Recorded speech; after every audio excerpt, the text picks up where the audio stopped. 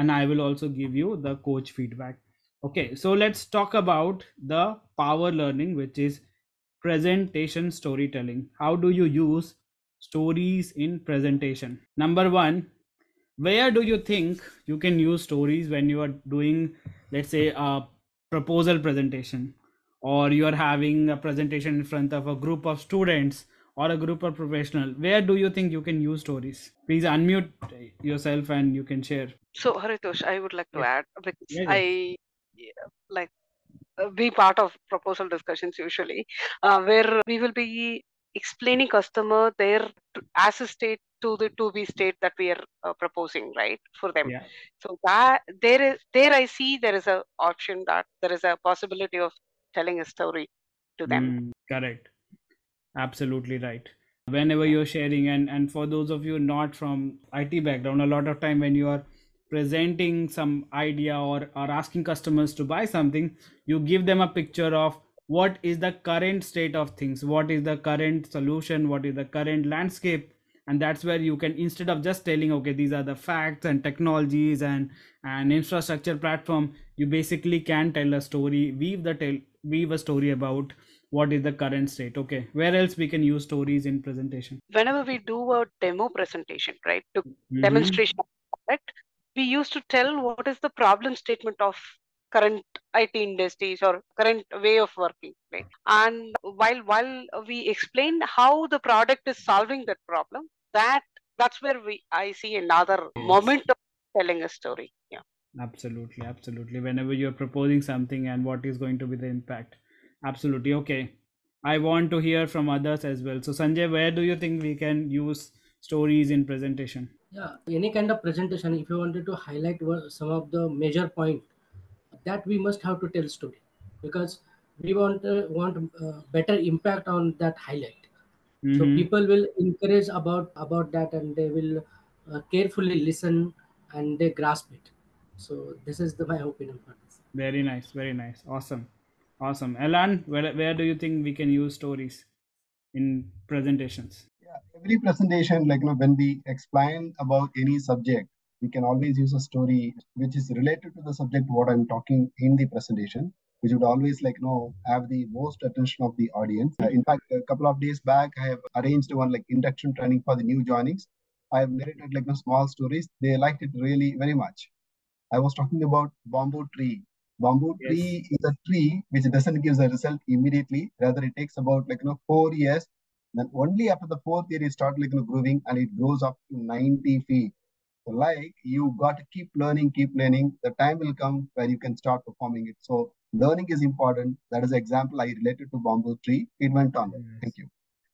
Absolutely. Very nice. Thank you. Okay, Uttam, where do you think we can use stories in presentation? In I think that in our cross-functional discussion, whenever we have a new initiative like something coming from regulator or something, so there we can create a story around how it will benefit the company and or how it will improve internal control, internal processes.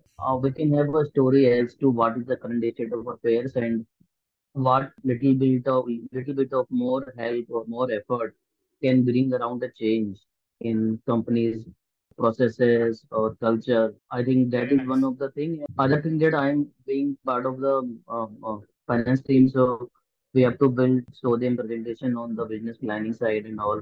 So we generally give them a industry landscape, like how the other Mhm. companies are performing and their various processes, numbers, balance sheet, etc. So there also that is the first step. So we can Absolutely. keep it simple and good. Yeah, keep it simple, silly. Very, very well said, right? And as you said, and as others also said, we can tell a past story, we can tell a present story, we can also tell a future story, which is going to happen if you take certain action, you do certain thing. This is how it is going to be figured out. And I don't know about you guys, but I follow a lady called Palki Sharma. She does a lot of videos on YouTube, and she is basically a journalist. But what I love about her way of speaking is that no, she's not telling that, okay, this country attacked this country, or this happened, this invention happened, or this stock market crash. Every time she's presenting even a 5 minute presentation, 5 minute news, it's in the weave in the form of a story, where she'll at many a time she'll talk about the no what was the history behind something, what is happening now, and what is the future state looks like. So whenever, even in the news, if you see, a lot of good anchors and speakers are actually weaving a story about, even if it is a data or even if it is a stock market, they're not just telling you, okay, this is the number that it is. They'll give you a background of what was happening, why it was going down and then it goes up. A lot of case studies. Another guy, he does a lot of case studies on YouTube, and his storytelling skills are very, very amazing. For every complex terminology, he will say, let me explain through a story. And when you go through that 2 minute story, you'll be like, yeah, now I understand what exactly is meant by debt ratio, or what exactly is meant by UPP and any other concept. So if these kind of things has got very, very practical implications and implementation that you can take. Awesome. So where can you use story? The answer is pretty much everywhere. But if we have to categorize, number one, you can start with a story. When you start your presentation with a story, it gives your audience a reason to listen to you, right? So when you're starting with a story, they are intrigued and they want to know what exactly is it that you're leading towards. For example, Ellen says that about this Chinese bamboo tree. Now when you tell that story, then it is very easy for you to set a narrative that, no, the 4 years that you invest in a college degree, this is how you get the benefit. You won't get direct benefit in those 4 years, but after that you'll get a job, you'll get a promotion. And second thing is, when you tell a story, you can keep on reinforcing the message throughout your presentation. So every time you have something strategic, you can say, remember the Chinese bamboo tree I talked about. So that is where you are reinforcing the story, and in a way you are reinforcing your message. Number two is, you can end with a story. One of the best ways to end a presentation is also with a story, where your audience member generally remembers the first and the last part of your presentation. And it has been proven by research, they may not remember the in between, but the way you start and the way you end is remembered by the audience more. So that is why if you end with a story which is a relevant contextual story, it is highly likely that they will remember the point that you are conveying. And this is also called something called callback mechanism. And what do I mean by callback mechanism is, sometimes you have a story at the start, and you will see in various motivational speakers, and sometimes in web series also, they'll start with a story but they will not finish the story. They will finish the story towards the end, and that's how they will loop back, or they will connect the start to the end. So this is what is called a callback mechanism, where you're calling from the end the first part of it. The third, which is very obvious, is you can include stories throughout. And there are some very, very important aspects when it comes to. One is called tell a story, make a point. If you are telling a story, make sure that you are having a takeaway or a message. I always call that, think about the takeaway message for the audience. What is it, the one message that you want them to take after you have told the stories? Because if you're not making a point for them, then they will make out point for themselves, and that may not be the point that you want to tell. So always make a point. Number two is, don't overload also with too many stories. Sometimes if you're adding too many stories, people think that you don't have anything else to say, you're only telling story. Now as a storytelling coach, it may seem like contradictory to what I teach, but it actually is not.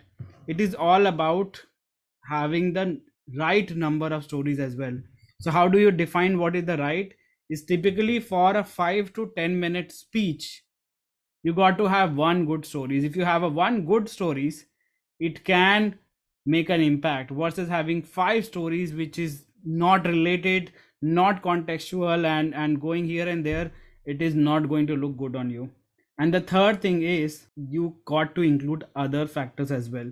For example, the data, the evidence that will make your content or presentation build more gravity and authority to it. If you just tell stories, which is great way for them to understand, but if you don't have evidence, then they may or may not agree to you. And I'll tell you one example of what happened in this community itself. So John is not joining today, but a few weeks back I was taking a session, and I said that, no, we We have been known to be a story listener and speaker since the time humans evolved.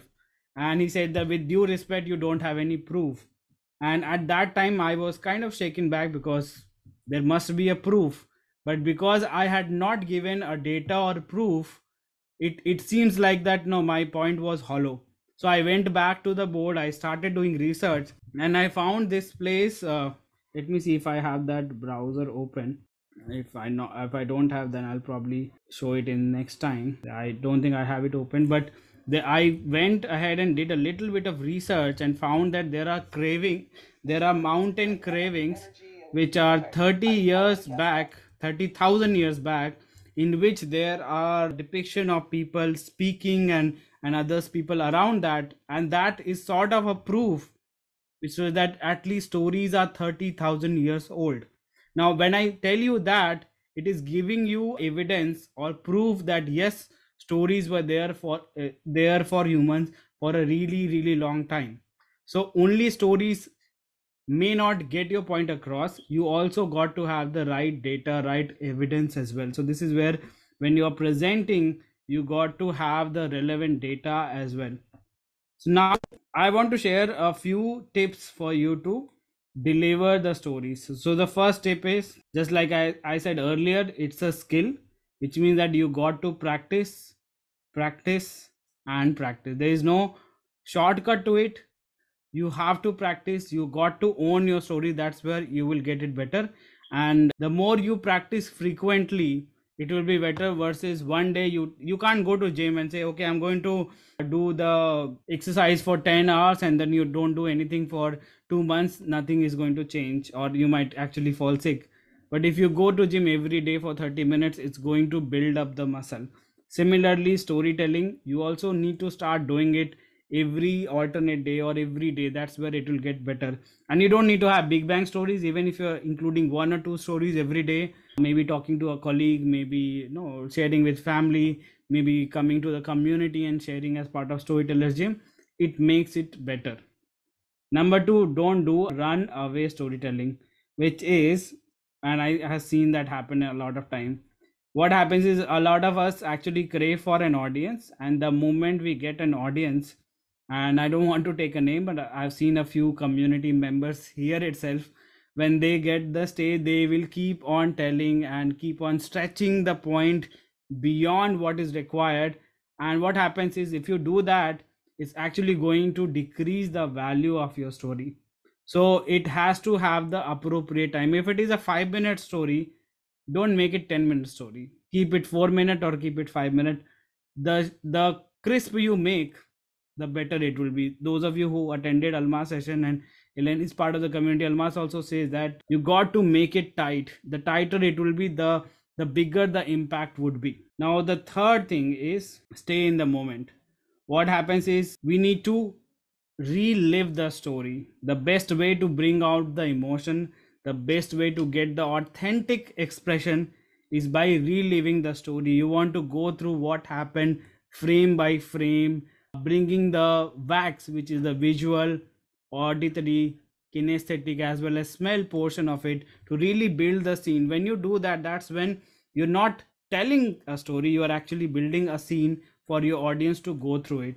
So that means that you need to start including vivid imagery whenever you're speaking. Number one, bring on the energy.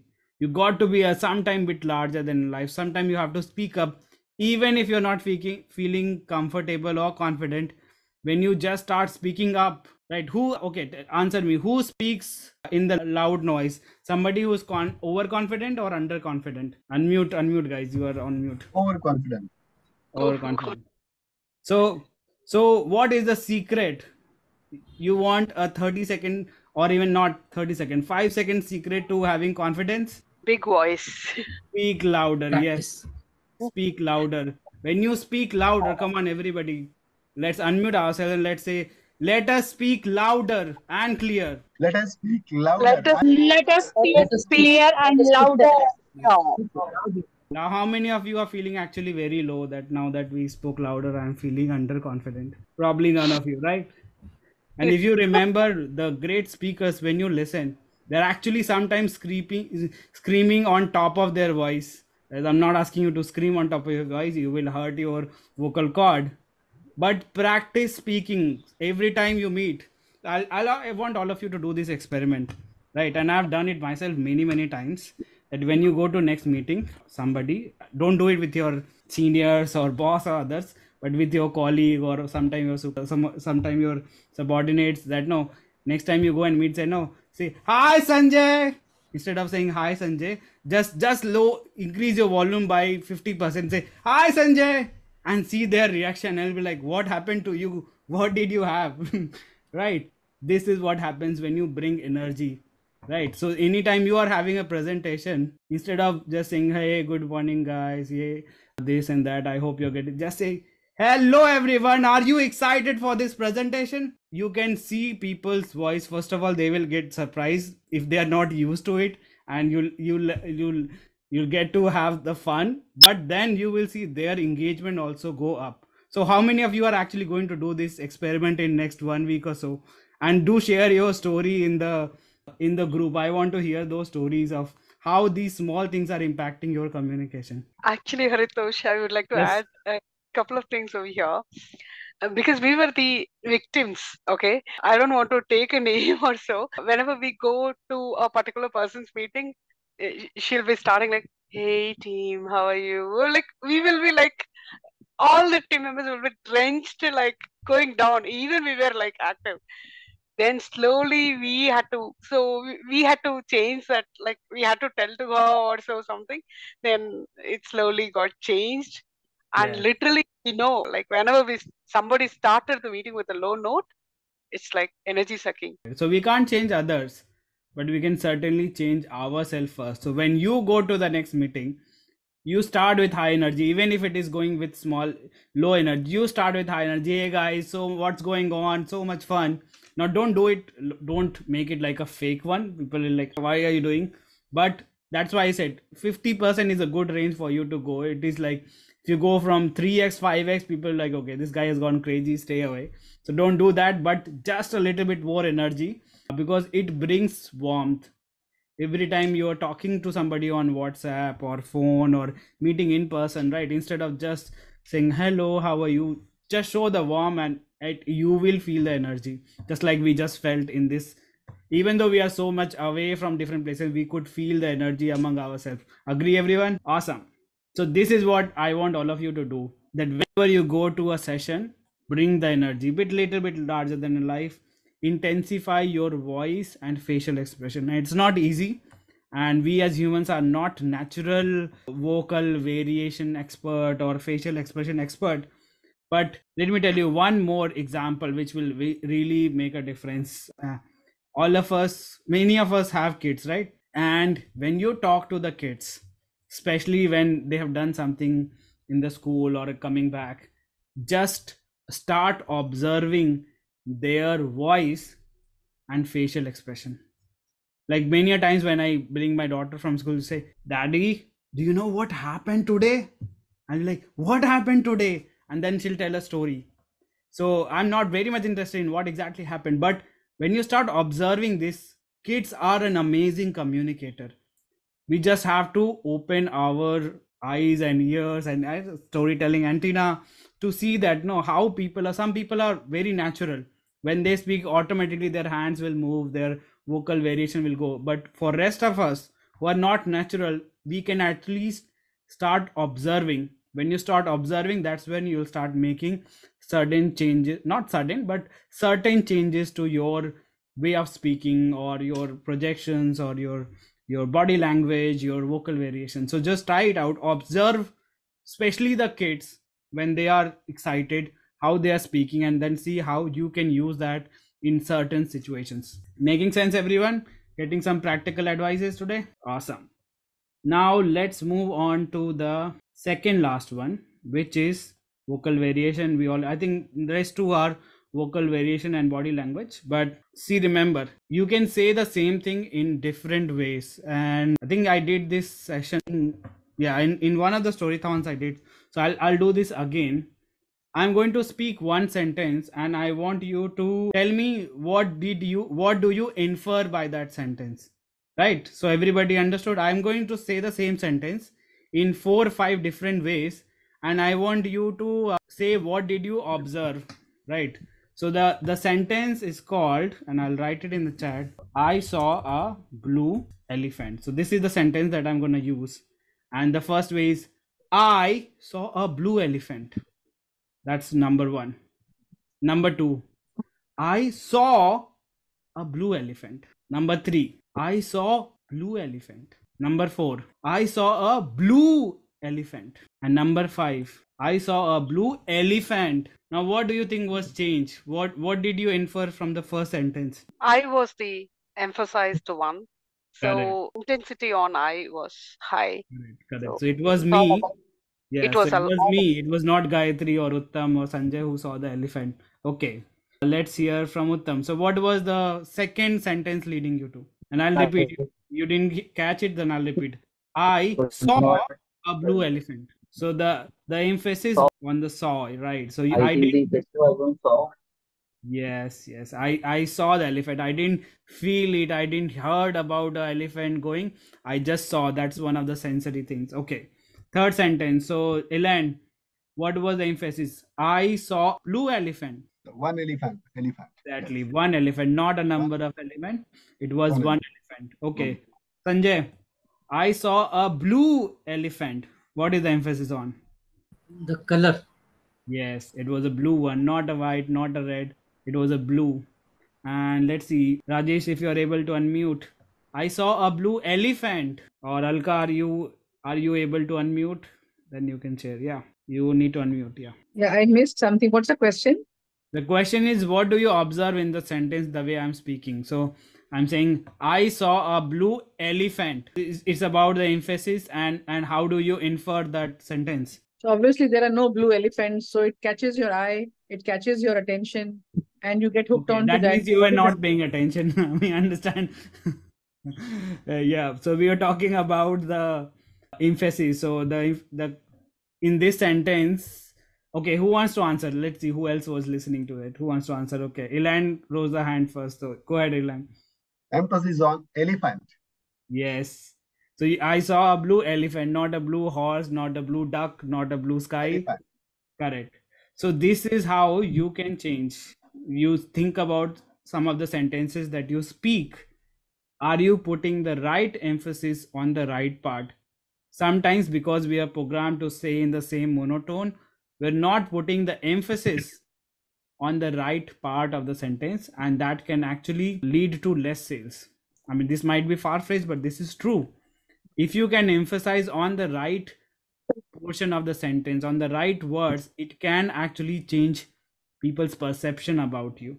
So that is why focus on, just like, yeah, now Alga ji we paying more attention because we talked about that. But yeah, jokes apart, you need to punch up by emphasizing on the right keywords, and you can raise and lower your volume at different places based on the context, and you can speed up and slow down based on what you're speaking.